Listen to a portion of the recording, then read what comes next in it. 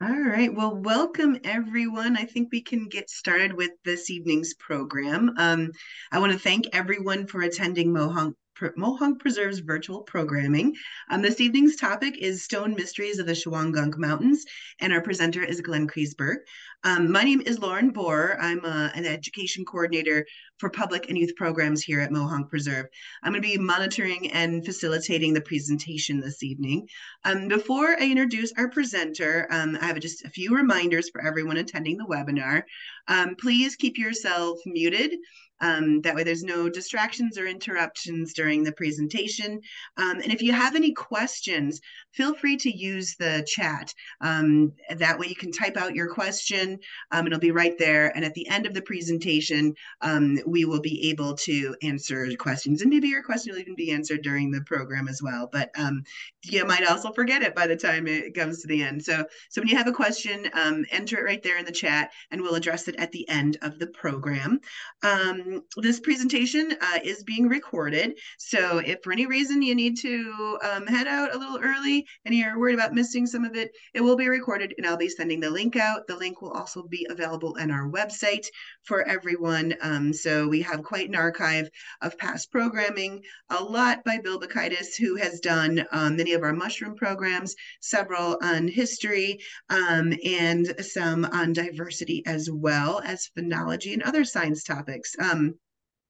We will also be having, I was just talking about this a little bit earlier, we will be having another webinar on Wednesday of next week. So next week is already December. And so if you're interested, that webinar is called Playing in the Mud, How Earth Scientists Learn About Climate Change. So it's going to be a really great presentation from one of the instructors at Vassar College, Kirsten Menking. She'll be presenting that. So look for that, register for that, sign up for that one. It should be a really, really good one. So, like I said, we're going to get going with our day. So let me introduce our presenter. Presenter is Glenn Kreisberg. Glenn is an author, a radio engineer, and outdoor guide in the Hudson Valley and Catskills Mountains of New York. His books include Spirits in Stone, Mysteries of the Ancient Past, and Lost Knowledge of the Ancients. Glenn has served 2 terms as vice president of the New England Antiquities Research Association and studied archaeoastronomy at SUNY and archaeoacoustics in Malta. He's co-founder of the nonprofit Overlook Mountain Center in Woodstock, where he currently lives with his family. And I'm guessing that's where you're coming to us from this evening. So without further ado, here is Glenn presenting on the stone mysteries of the Shawangunk Mountains. So take it away, Glenn. Thanks a lot, Lauren. Thanks, Mohonk Preserve, for inviting me to talk tonight. I'm going to go ahead and share my screen, and we'll get started.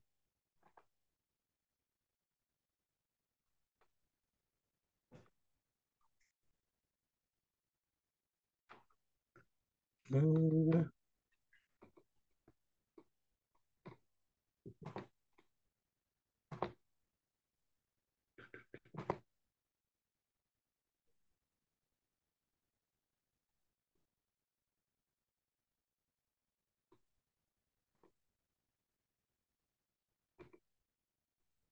well, I'm not seeing my screen to share, but stand by. We'll figure it out.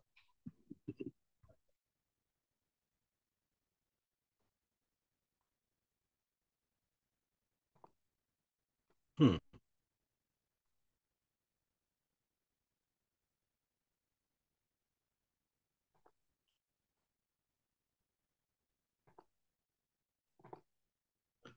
Sorry for the delay, folks. I'm usually better at this and more prepared, but we'll get it going. Technology is something that I work with almost daily. I'm just flailing at it at the moment. Let's see. Um,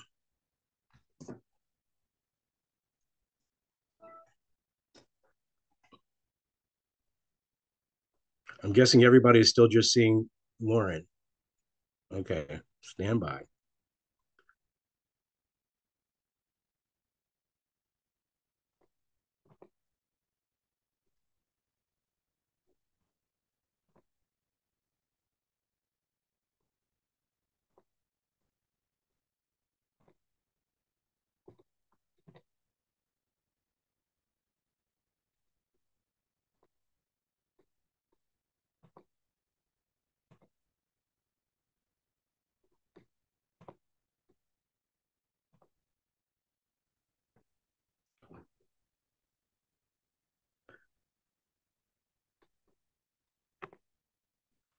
let me know when we're good here and that everybody can see the opening slide. I have the opening slide on my screen, so I think we're all set. Perfect. Okay, should have done a dry run of that. I'm sorry. um, so again, welcome everybody. I'm going to forward through this, and hopefully my controls will allow me to. And okay, so we're here tonight to talk about stone mysteries of the Shawangunk Mountains. I'd like to start out um, by basically providing a fact about the amount of stonework in the Northeast. And as part of the 1880 US Census, there was something called a Stone Field Survey, where they basically counted the miles of stone walls and stone constructions in the Northeast. And they came up with a figure of 240,000 miles of stonework um, existing in the Northeast in about 1880.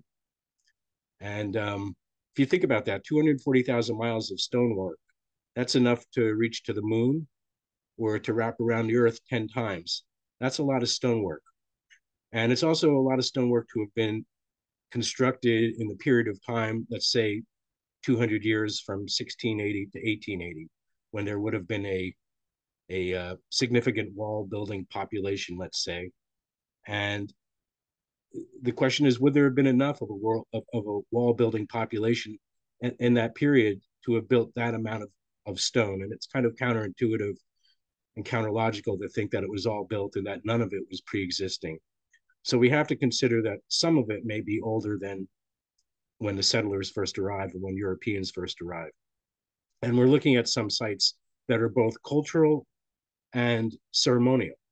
And there's a difference in that, you know, every everything that's cultural is not ceremonial, but of course, everything that is ceremonial is cultural. So we want to keep that in mind and understand that when we go walking in the Northeast, and I'm sure everybody in this room has done a lot of walking in the woods in our area, you come across unusual stone features, um, old foundations, stone walls, old roads, unusual boulders set up in particular ways. And it really is part of our landscape and part of what we come across, but we don't always know what we're seeing. And some of it is obvious and some of it isn't. Um, and as Lauren mentioned, I served 2 terms as the vice president of NERA, the New England Antiquities Research Association, which really looks into this stuff and tries to figure out what it is in its proper cultural context, because it's not always clear and the experts don't always agree. Um, I do like to refer to Doug Harris, who is the retired Deputy Tribal Historic Preservation Officer for the Narragansett. He always says, let the landscape speak. And he was taught that by his elders.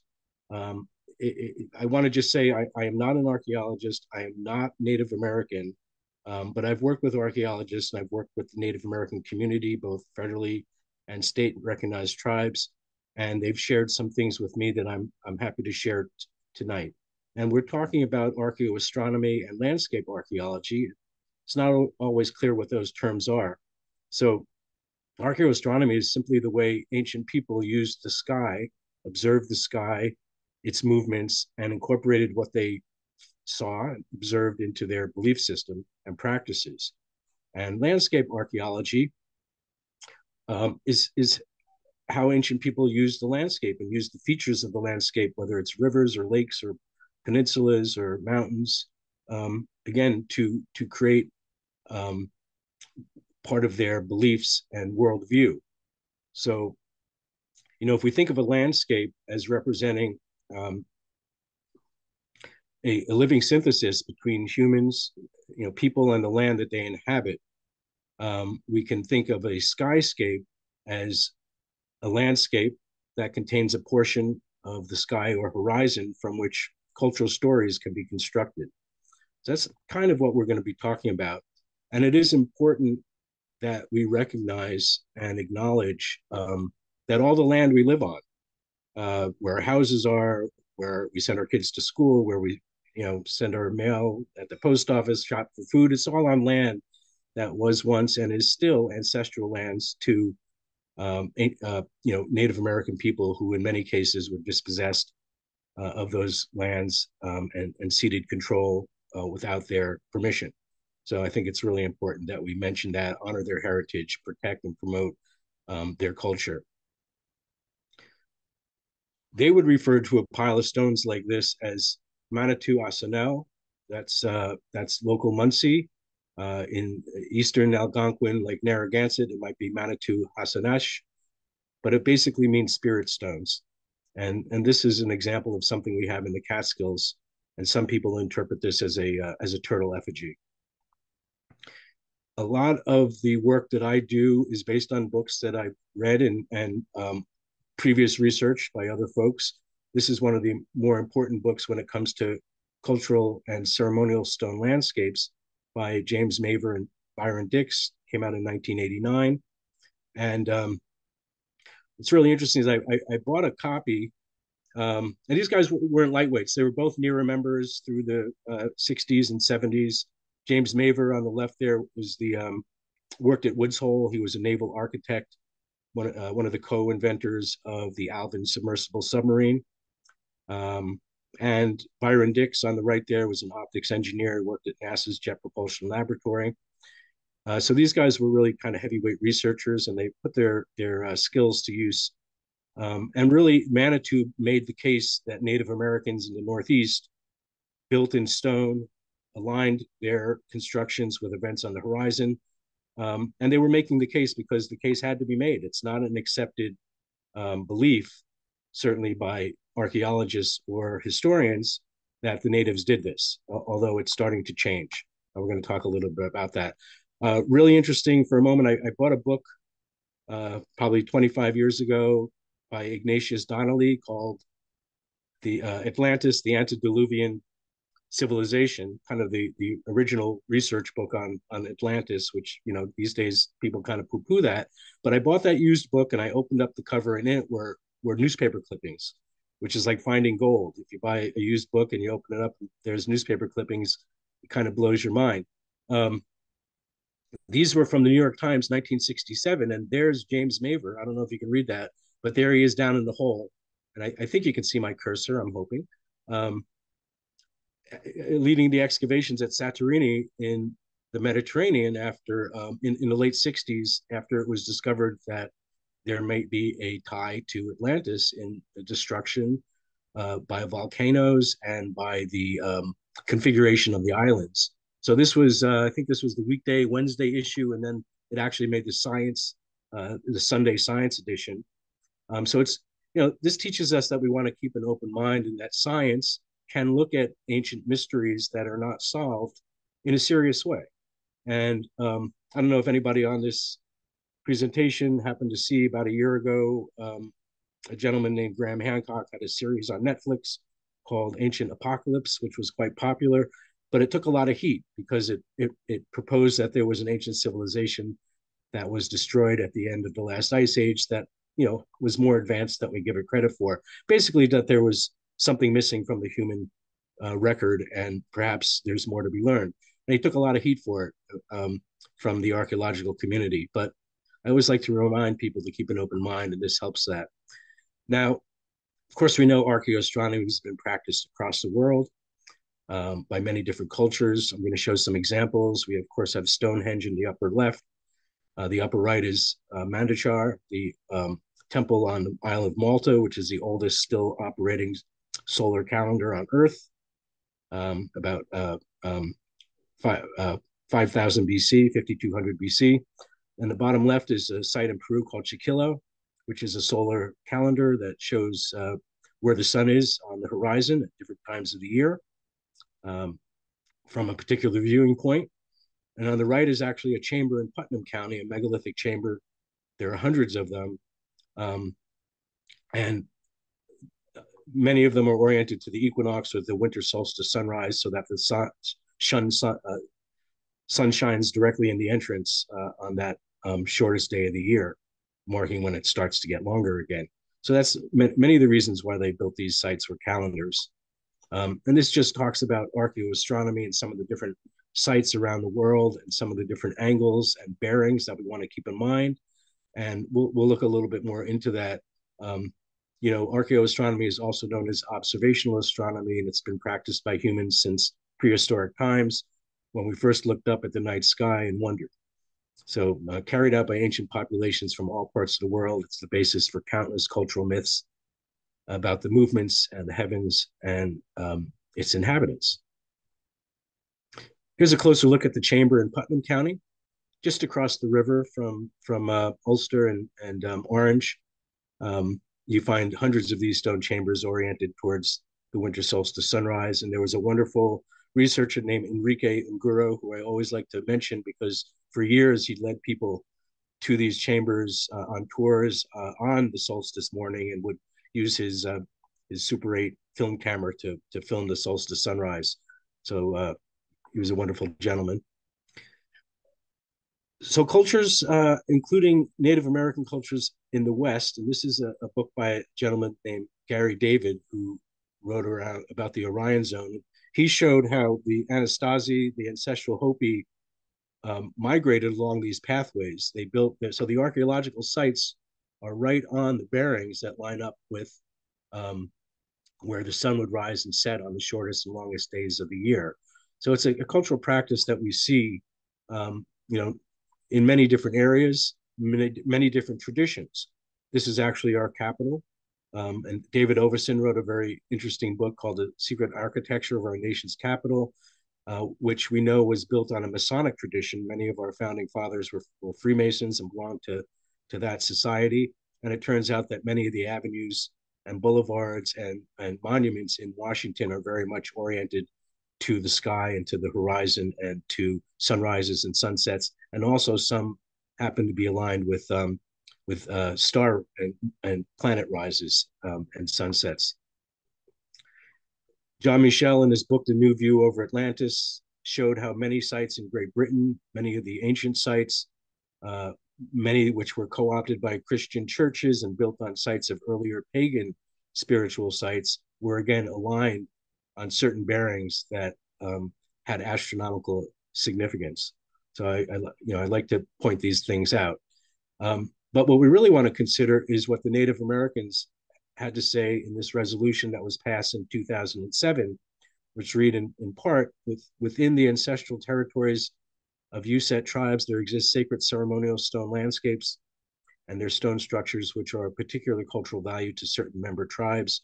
For thousands of years before immigration of Europeans, the medicine people of USET tribal ancestors used these sacred landscapes to sustain people's reliance on Mother Nature, spirit energies of balance and harmony. Whether these stone structures are massive or small structures, stacked, boulders, stone rows, or effigies, these prayers in stone often are mistaken by archaeologists and state historic preservation officers as the efforts of farming, clearing stones, agricultural, and wall building purposes. So, here we have a statement and a resolution from United Tribes saying that there are important cultural resources that are not necessarily recognized for what they are by the established regulators, let's say. And this is, and in a sense, this is why, because this is what's in the textbooks that's being taught to the students. And I've read this book and I'm very familiar with Herbert Kraft, and it's, well over 20 years old, but it states, or he states, there's absolutely no proof that man-made megaliths or dolmen with or without grave objects or any other manifestations of old world funerary construction or astronomical alignments exist in Lenape lands or in the Northeast. The burden of proof is on those who make such claims, and thus far, every claim has been unsupported by satisfactory scientific evidence. And I can assure you that Joe Diamond at SUNY New Paltz wholly agrees with this and would not recognize that Native Americans built in stone in the Northeast or had anything to do with archaeoastronomy. But I'm here to say I don't actually believe that. And there's actually quite a few other people who do not subscribe to that kind of outdated dogma. This was a conference held almost 10 years ago now up at Colgate University, hosted by Anthony Avini. Tony Avini is probably considered America's premier archaeoastronomer, but he's done all his work in Mexico and southern Meso and Central America. And he had no idea there was anything like this in our region until Lori Rush, who's the cultural resource manager for Fort Drum up in the Adirondacks. She's an archaeologist, and they came to her and said, they were doing a perimeter fence project, and they came across unusual stone objects they thought she should know about. And when she investigated them by reaching out to groups like NERA and to tribal historic preservation offices, they came and investigated and said this is in fact a ceremonial landscape. And they made accommodations and mitigated the impact to allow them to remain. So, you know, when Anthony Avini at Colgate heard about this from Lori, he said we should hold a symposium because this is kind of groundbreaking news. And what was really groundbreaking and why it was a watershed moment is you had three different groups of people there. You had not only the academics and the state regulators from, the National Forest Service, the National Park Service, Department of Agriculture, Department of Interior, state regulators from, New York State Department of Parks, Recreation, and Historic Preservation, and you had Native Americans all there up at Colgate. Not only Native Americans from the tribal preservation offices, but also elders from tribes all over the Northeast, including the Haudenosaunee, Iroquois, St. Regis Mohawk, the Narragansett, and other tribes that came down from Ontario. And it was held at the Tung Ho Visualization Center, which is a beautiful um, high-tech planetarium where they were able to recreate the stories on the ceiling, on the dome, for everybody to see and analyze. And basically, the takeaway was the federal and state regulators had to admit that none of this was on their radar. And they really had no sensitivity to these types of cultural resources of significance. So I like to point that out. Now we're going to start turning to our region and my research. And what I do is take a GIS approach, and I make a database listing all the sites and their locations and their features so that you can sort and filter these sites and look for patterns. You can look for concentrations, you can look for distribution, you can really begin to understand how they are laid out on the landscape. And this is actually a map of what's in our region. Um, it doesn't include the chambers. If there was all the chambers, there'd be a big cluster over here. I do have those mapped as well, but we're not focusing on those. We've got the Catskill Mountains up here. We've got the Shawangunks down here. And one of the patterns I noticed when looking at these sites is a trend line in both directions. And I'm going to highlight it here. As you see, many of the sites connect to each other along a particular bearing. These actually, what we see down here is up near Bonnecue, um, parallel. These are sites in the Catskills. Some of them have line of sight, some of them don't. This is a line known as the Hammonasset line. It comes from the point of Long Island, Fort Pond, and Montauk, and goes up to Devil's Tombstone and much further in the Catskills, and all along this same bearing. And it's not just southeast to northwest, which is a winter solstice sunrise, summer solstice sunset. You have the reciprocal, which is northeast to southwest, which is the summer solstice sunrise and winter solstice sunset. So you can see how this marks, it's almost like a pattern on the landscape. What we have here is a chart from Professor Curtis Hoffman, who has a book called Stone Prayers that came out. Very, very analytical book, very scientific. He's an archaeologist from UMass. And this is just showing what he shows as the calculations to where you would expect to see the azimuths to the horizon, where you would expect to see summer solstice sunrises, winter solstice sunset, and the equinoxes, which are always due east and west. And of course, you have to, this is true, so you have to account for magnetic deviation from between true and magnetic north, which for our region is about 14, between 14 and 14 and a half degrees. But it's always changing because magnetic north is always changing. And I'm giving you kind of a crash course here on archaeoastronomy and the important azimuths and bearings that are used.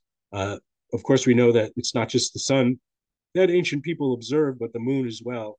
And the moon has a different cycle, which is much longer than the sun. where the sun moves from its furthest north to furthest south point in the year, the lunar minimum and the lunar maximum is an 18.6 year cycle that varies within 7 degrees of where the solstices are, as shown here. And this is just kind of putting it into a three-dimensional context, so you can visualize from a viewing point looking out in a particular direction where monuments might be built towards where the sun or an event on the horizon is occurring. And this is a chart I compiled from a bunch of different researchers showing that there's a lot of different alignments, not just the equinoxes and sunsets, and not just the lunar minimums and maximum, but in native tradition and spirituality, they have entrances and exits to the underworld and the sky world, because they very much had a three-dimensional worldview, as many ancient cultures around the world did. You know, the saying, as above, so below.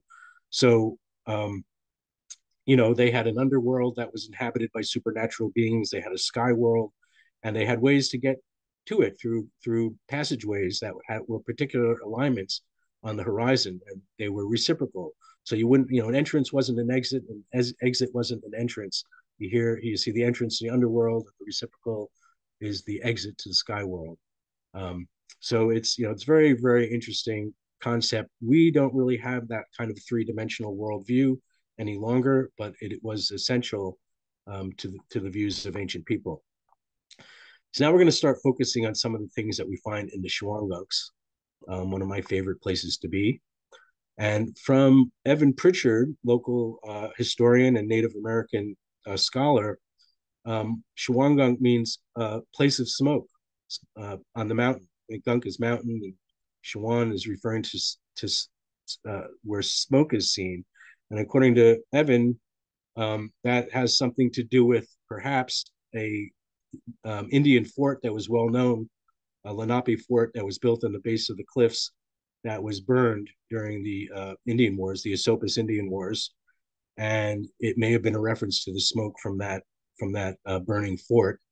But also, and I suggested this to Evan, and he didn't dispute it, the ridge is known for forest fires. I mean, Minnewaska burns, you know, Mohonk does prescribed burns. It's a place where fire does occur, and it may be that these things happened both naturally and man-made in the past, managed by ancient people, or natural, as we still have happening today.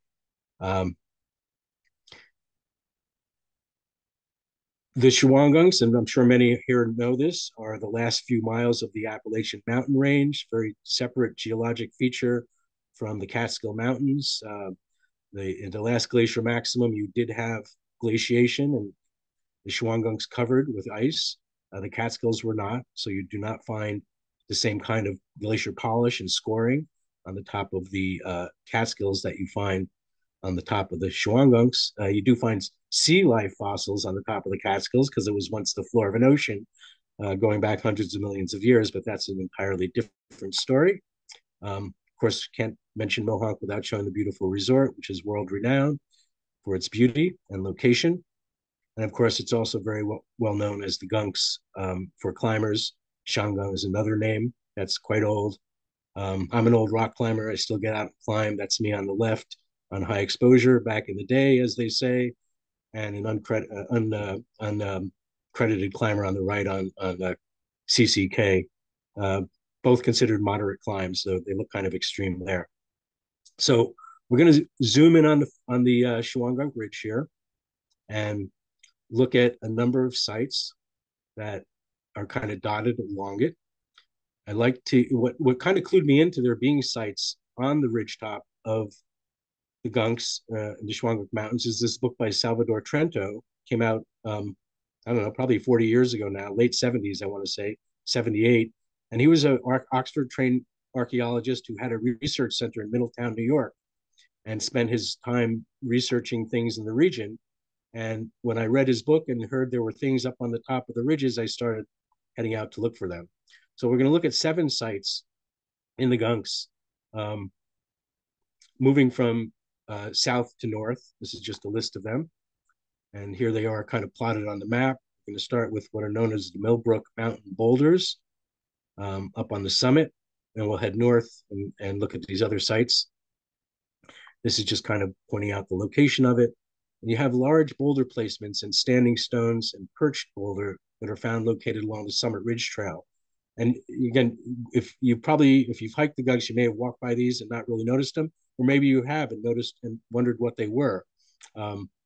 So, of course, our magnificent Millbrook Mountain, and these are found on the northern end of it. And as you walk through the woods, you come across this row of boulders. Now, most geologists would tell you that these fell out of the glacier where they are seen. As the glacier melted, the stones were in it, and they just kind of fell out. This is looking down the row from this lichenated stone, which is the furthest east one. And you can see how some of them appear to be propped. And again, a geologist would say that's how it came to rest out of the glacier. And I'm not saying that's not possible, but I'm also saying it is possible that in the 10 or 12,000 years since the end of the last ice age, people who were certainly around could have come around and manipulated these things. So I've got the compass there. I'm looking down the row of boulders, and we can see it's about 300 and just a little over 300 degrees. You'd expect on the compass for it to be about 318, and it's pretty close to that. And just before you get to it, hiking from north to south, you find these two stones that are right on the path. If you were to turn around from these, you would see that row of boulders. And this I call a pegged stone because it looks like it's got a peg leg and that somehow it was propped up in that way. Now, if this was along the carriage roads, we would assume that when the construction was done by the steam shovels back in the early part of the 20th century and late part of the 19th century, they may have manipulated things using their steam power. But this is on the top of Millbrook, so no steam shovels were ever up here. So this is either natural or manipulated by humans. And here's this standing stone. So now we're going to go a little further north, and as you hike down behind the Bayards, there's a trail that takes you down to Carriage Road there. I'm forgetting if it's Old Minnewaska Road or Minnewaska Road, Traps Road, perhaps. But as you get down there, you start seeing these millstones, obvious millstones from the 18th century, 19th century, maybe 18th century. And many, maybe some of you have hiked down there and have seen this, but this is obviously a millstone construction and harvest site. You can see that the sides are not as heavily lichenated as the top because they've been cut away.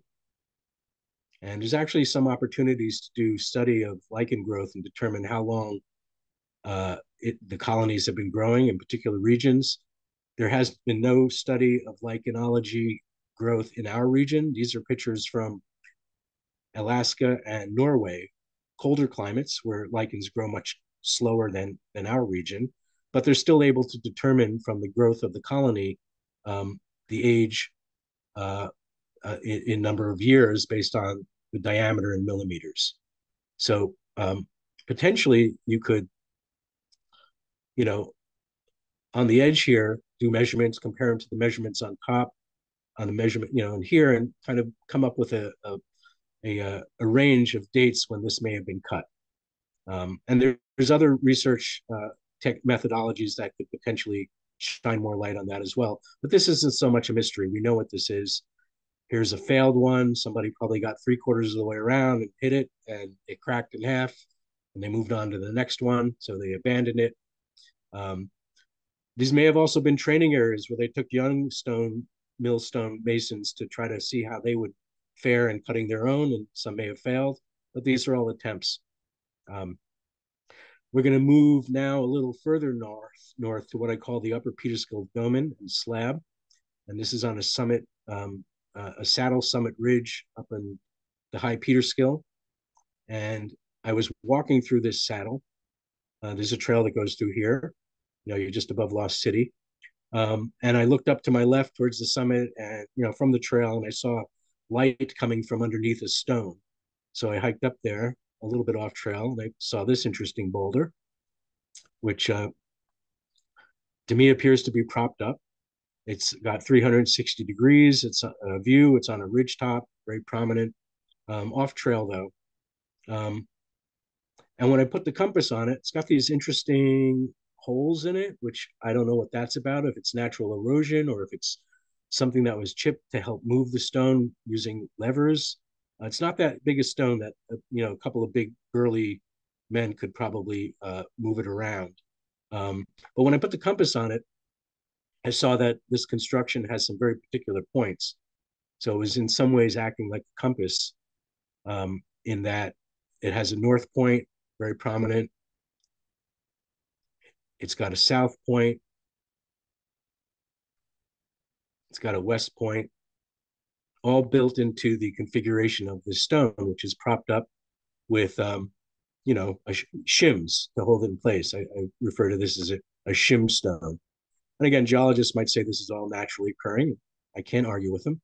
This is just highlighting those those particular holes. So, if it was dropped by the glacier, it's quite a coincidence that it has these points the way it does that make it a compass stone.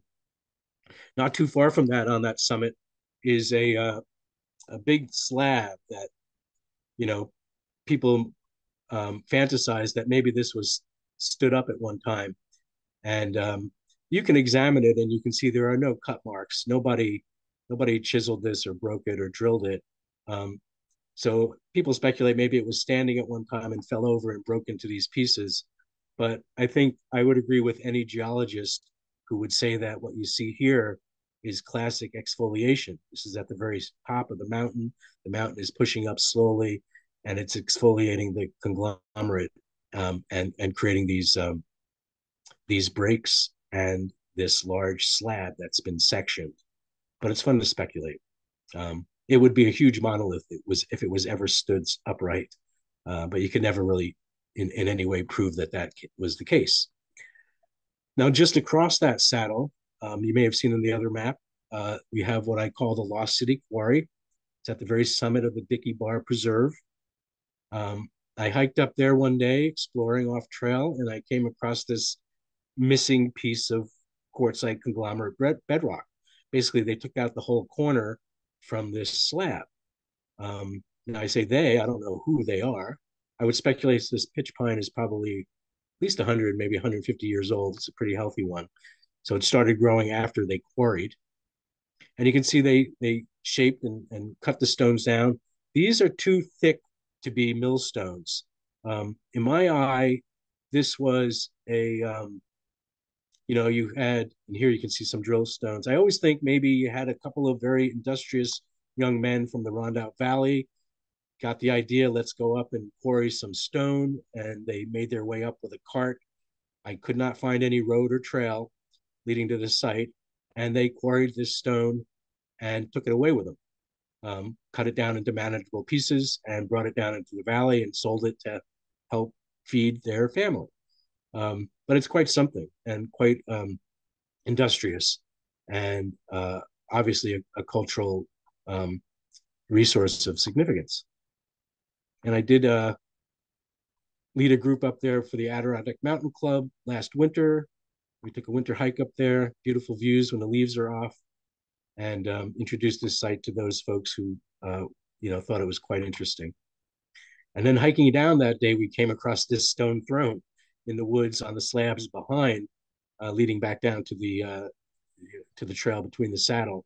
So who used this and what this was for, who knows? But somebody was up there and made this stone seat. So now we're going to jump forward to beautiful skytop and what I call the Lily Pond stone. Behind a Smiley Tower, 100 years old, just celebrated, you have Lily Pond. Again, I'm assuming many people on this presentation are familiar with Lily Pond, man-made. And just beyond it is this boulder that's also set up in a particular way. And somebody sent me this picture, familiar with what I do and research, and they said, what do you make of this? They said, it looks very similar to another boulder a few miles north. And I wonder if it had any alignments. So I was up there on the summer solstice in 2017 as the sun was setting, and this shaft of light projected onto the base of the stone. I was like, wow, that's pretty wild. I wonder if it comes through the other side. And sure enough, that shaft of light projects a perfect triangle, equilateral triangle, on the base stone below it. If you go back a couple, you see there's a black area here, and you see a triangle, and that's the phenomenon.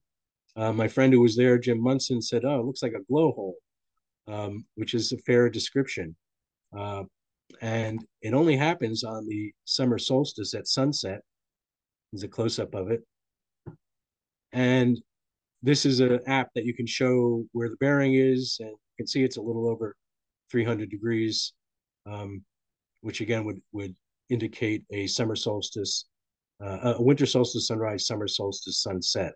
So what we were seeing here is a summer solstice sunset light phenomenon on this stone on the summit of Skytop, which is quite fascinating. Um, and just to back up, who would have built something like this? Say this is very ancient. Um, I think it's interesting to contemplate and speculate that. Some have suggested that the golden triangle here, this triangle, might represent the Tanit symbol, which is a symbol of the sacred feminine, or the goddess culture. But we also have an element of sun worship here in the solstice alignment of the sun phenomenon. So, I always speculate, when were the first people in our region arriving?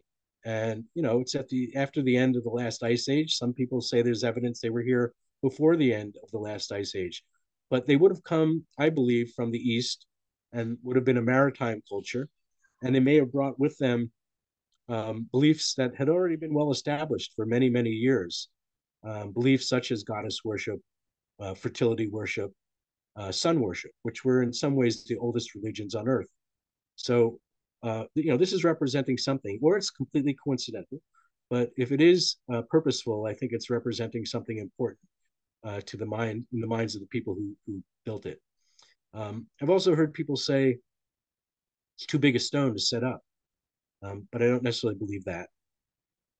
We're going to move to Bonacue Crag here, and what I call the Bonacue Crag Summit Solstice Sunrise Stone. There's a lot of S's there. I'm sure many people on this presentation are familiar with the summit of Bonacue Crag. And I was up there with my buddy Ian Jacobus, one of my old climbing buddies, and he was eating there having lunch, and I was standing on the summit stone. So he's on the summit stone here. From this stone on the top of Bonacue, everything drops away. That is the highest point of Bonacue. And this stone is right next to it, and it's obviously been shifted in its position in the bedrock. And anybody can go up there and see this. You can actually see where this line and corner was once aligned with this line, and somebody shifted the point out from where it was parallel in the bedrock. I don't know if it was cut or split, or if it was naturally fractured, but somebody shifted it, and you can see how they shifted it here. And you can see it's really fascinating. Again, the lichen studies, you can see how the top of Bonacue is just covered with colony upon colony upon colony, ancient colonies of lichen growth that are quite massive and cover the whole top. But where things have been moved, you can see different patterns. So this guy is now pointing, here's where it was, and now it's pointing to the northeast. And I was up there, I've been going up there on sunrises on the summer solstice, and I did capture this picture pointing to where the new orientation of that sun is aligned with where the sun comes over the horizon on the longest day of the year. So again, this is to me pretty strong evidence. And and here's just showing it's not exactly on the horizon, because the degree should be about 57, but it's already well above the horizon. But perhaps it was at one time clear cut, so it'd be a clear view right down to the very horizon.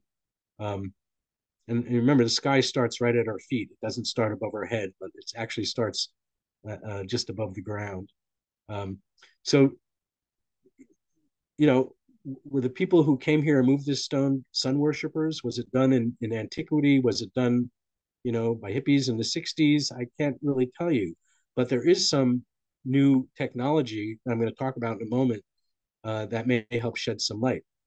Uh, and that is what's called optically stimulated luminescence, or OSL dating, which can take sediments from below a wall or a boulder and determine in the lab when sunlight last shone on the feldspar and mica and quartz crystals that are in the sediments. So it's a fairly new technology that's being corroborated with other technologies such as carbon 14. These dates have been matching up, where they have sites that have been tested both with OSL and C14. They correlate. So the methodology of optical stimulated luminescence is getting more and more uh, relied on and accepted as a way of dating stone features, constructed stone features, which up until now, there's been no way to really date unless there were artifacts that were found in association with them. And in conjunction with NERA, and this was published about a year ago. Dr. James Feathers and Maureen Florin. Feathers is from University of Washington. Maureen Florin is from Stony Brook. And they came up to our region and collected samples that they analyzed in the lab at U Washington. And Dr. Feathers was in Lewis Hollow in Woodstock and took 2 samples of stone constructions there. And what they found, and they sampled sites throughout New England, throughout Massachusetts, Pennsylvania, several dozen sites, and they found ranges of stone construction from 2500 BC, 5,000 years ago, 4,500 years ago, right up through contact in our era. So it's helping to build the case through the scientific method, and for the scientific method, basically, you need to be able to test something, validate the test, and repeat the test. And you can go up to this stone on the summit and test it. Does it align? Yes, it aligns. Is it aligned with the bearings we know to be consistent with a solstice sunrise? Yes. And can you repeat that? And the answer is yes. So to me, this is pretty strong evidence. So the next stone up, about a mile north of the summit of Montague, you come to what I call the North Shawangunk Dolmen. It's also a stone that is a compass stone in that it has the cardinal directions in its orientation. And this is a very odd angle. Again, for this to just drop out of the glacier and rest on these 3 base stones, to me is highly unlikely. And when you put the compass on this as well, you see very prominent points. And you see, again, the shim stones and the support stones. Here's the south point, or the south nose, the north nose. It's the north nose again. The west, I think the west is more of a face, but it does have a nose. This is the west side. You can see a kind of a nose there. So it's not only a compass stone, but it's potentially a calendar stone in that it has a it has a light phenomenon that happens on the winter solstice. And here you see on December 20th how you can see my I was there. You see, I actually have a helmet on, I believe, or a hat. But you can see my head there in the shadow. And you can see how I did a diagram showing how the axis of the stone is very much got a north and south aspect to it. And when you look up to the northwest from this stone, you have a view of the Catskills there in the distance, and that's actually Picamous back here to the northwest. Here's the North Shawangunk Dolmen. And it turns out that this stone on Picamous Mountain, called Reconnoiter Rock, which is on the DEC hiking maps, also is a calendar stone and a compass stone, and it has very prominent points that are oriented to the cardinal directions. This one had a nice sun shade line on it that allow you to see exactly where north lined up. And these two, I believe, have a relationship. They're about 18 miles apart. I did run what's called a path profile to determine whether or not there's line of sight. So there's nothing obstructing the view. This is the Reconnoiter Rock position. This is the Shawangunk Dolmen position. And there's nothing in between to prevent, say, a signal fire built on a certain date from being seen from one side or the other just before sunrise or just after sunset on important days of the year. So I think it's possible this is evidence a group or a culture either passed through or inhabited this region and used the landscape to establish and create and preserve astronomical alignments and calendar sites based on observations of the sky. Um, and this is just using software that shows it's 318 degrees magnetic, 317.6, which is exactly what the bearing is that you would expect a winter solstice sunrise, summer solstice sunset to be. So that's showing that alignment between the North Shawangunk Dolmen and Peakamoose Mountain, Peakamoose Rock, or Reconnoiter Rock. This is the this is the Montague Summit Stone, and it happens to align with another site, not line of sight. There is a mountain between them, but it does align with a site in Frost Valley known for several inscribed petroglyphs. I think might be the last site we're going to look at. It's not in the Gunks, but it's near the Gunks. It's on a mountain called Marlborough Mountain in the town of Plattekill. And from this site, you have a beautiful view of the Gunks 15 miles to the northeast, and beyond them, the Catskills, another 15 miles beyond. I don't have that photo. I meant to try to get it in here, but this is a turtle effigy site that's really amazing. Large rock shelter that seems to be configured like a turtle. And when the sun sets on the equinox, you get a light phenomenon right behind the head of the turtle in this little grotto. It captures the sunlight at sunset, which I think is very purposeful. And then you have another phenomenon that happens with cast shadow on the, this is on the solstice at noontime. And what you see here is this 90-degree orthogonal shadow that moves closer to that grotto where the sun is going to show up on the sunset and be captured.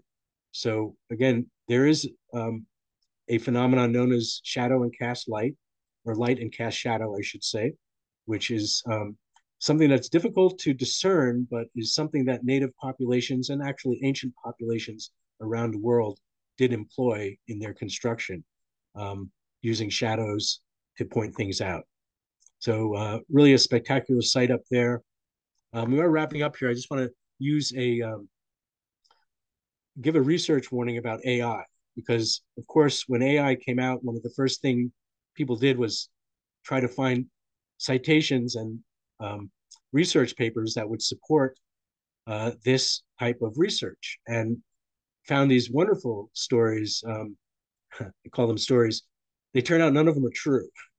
They are real journals, they are real institutions, and they are real researchers' names. But these papers were never written. Geometry of Landscape, a reconstruction astronomy site at Early Mays Complex in southeastern New England. No such paper. Sunrise and Sunset Observations of Northern Iroquois, Ethnohistory, which is a journal, and it cites it. But this is all a hallucination of AI. Unfortunately, I should say, because it would be nice if these things were real to support this type of research. And again, I queried what academic papers discuss indigenous astronomy, mound building in northeastern U.S., and I came up with some wonderful examples. But again, there is a William Goddenlinger, but he never wrote this paper, and none of these are real. So don't trust AI. It's going to mislead you, but do trust technology, because there's a wonderful group of folks, and you can find them on YouTube and watch a really great video called the Triad of Digital Technologies.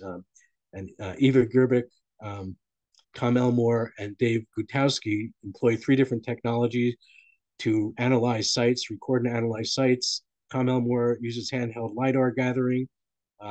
Eva imports his file into GIS software and geolocates everything precisely.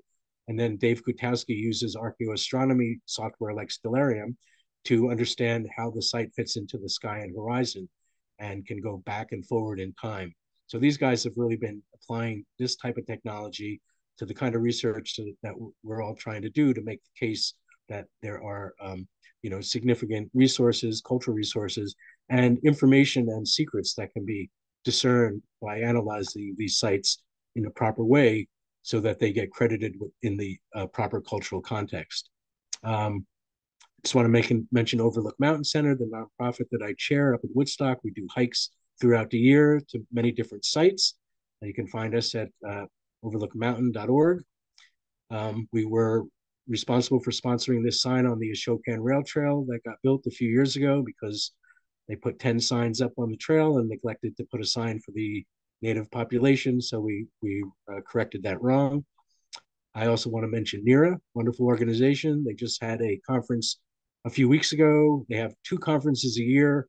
The one coming up in the spring will be up in Vermont, and it will actually coincide with the total eclipse. And they moved it into an area of Vermont that's in the path of totality. So you will see the entire eclipse. And you can get more information at NERA.org. And of course, my publisher would be upset if I didn't mention my books.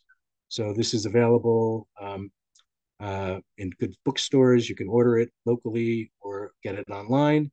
And the books from the past, which are essays from other researchers, including myself, from around the world, looking at the evolution of human consciousness, civilization, and technology, all tied to the stars and the movement.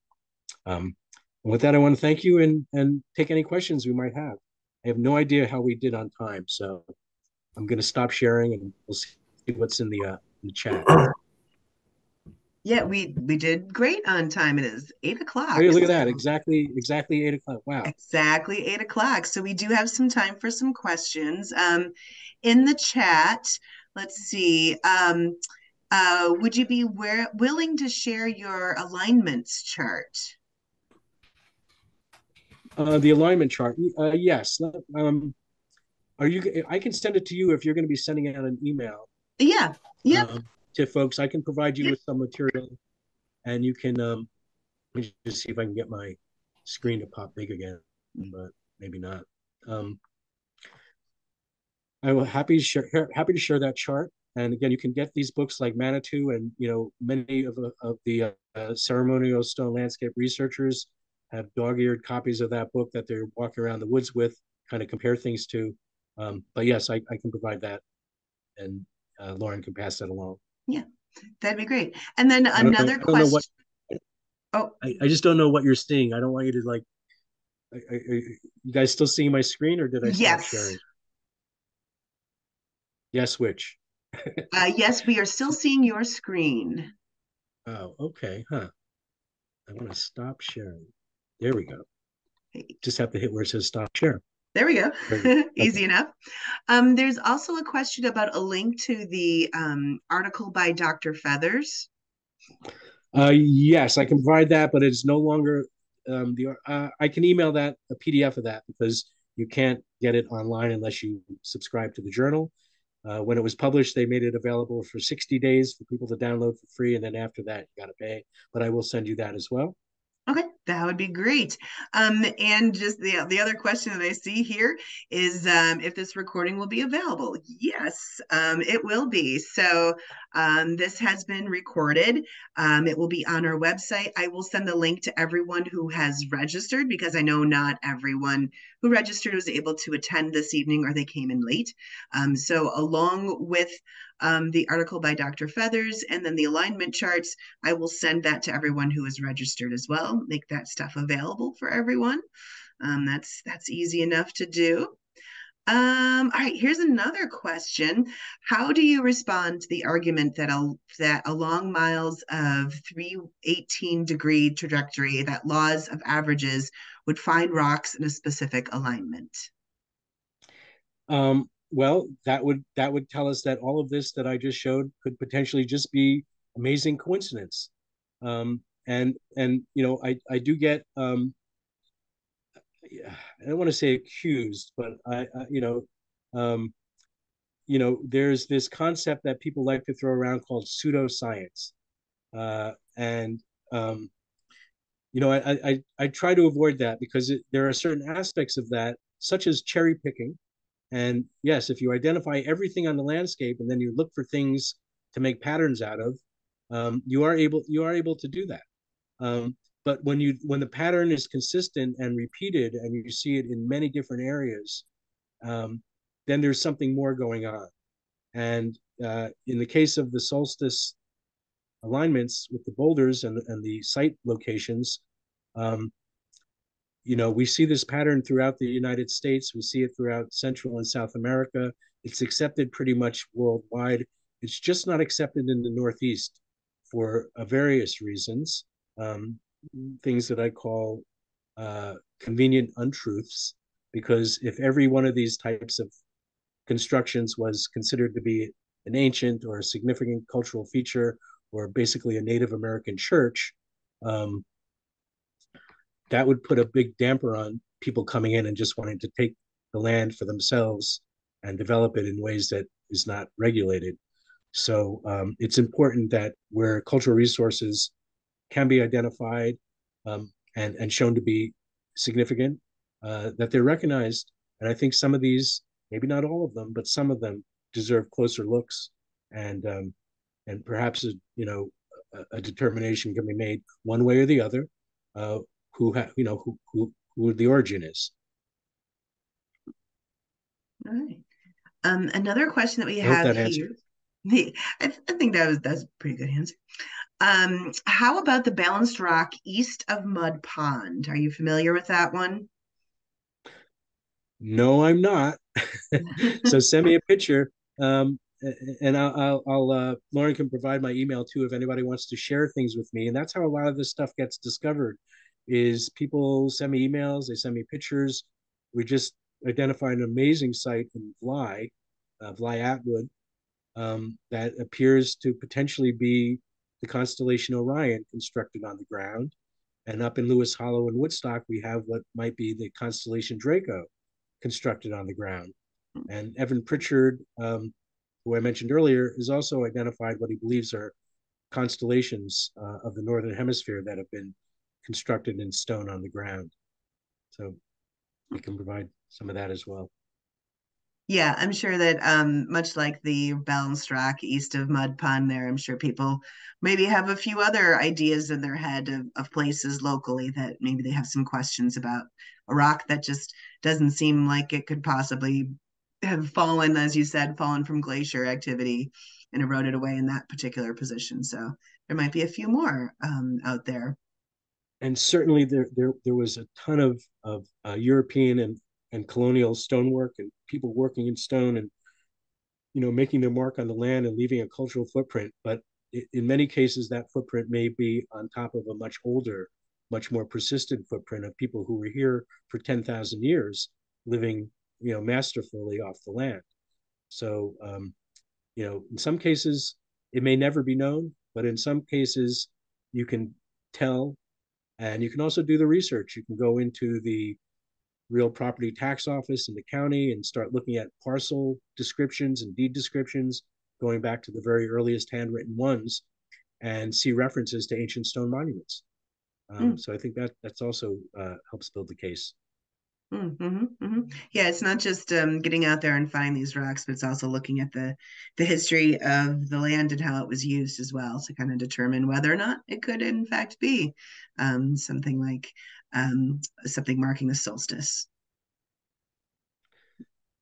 Yep. Well, if anyone has any other questions, we still have time before we have to wrap up. But otherwise, I want to thank everybody for listening to what I had to say and giving me feedback. And I always find it interesting and valuable to share this information with other people because I get feedback that just helps better understand what it is we're looking at. Yeah, no, this was a great presentation. And as I mentioned, this is being recorded, so I will send that out to everybody along with your email address in case questions pop into people's heads a little bit later, and they have some inquiries that they want to ask you about. So I will be sure to share all that with everyone. All right. Well, wish everybody a very happy holiday season. Get out there, hike around, play in the snow, visit the preserve, and Exactly. you know support them because they're a great organization. I should mention I worked as a ranger at the Mohonk Preserve back in the Tom Sawyer days, and then was a guide for 10 years with Mountain Skills Climbing School. So those were some of the best days of my life, and I cherish them. And the ranger job for 2 seasons led to a National Park Service ranger position in Rocky Mountain National Park. And again, back then I was a rock climber. I didn't have the eye. I had a passion for rock, but just a different passion than the passion I have now. But it's still rock and stones. Mm-hmm. Oh, that's great. It's great to know that you're a former ranger who is giving a presentation now here. Well, thank you so much, Glenn, and thank you everyone for participating. And we hope that you will join us for more of these virtual webinars or join us out on the land for some upcoming programs that we have. The December programs are out, so take a look at some of those. Thanks, Thanks, everyone. everyone, and thank you, Glenn. You're welcome. Anytime.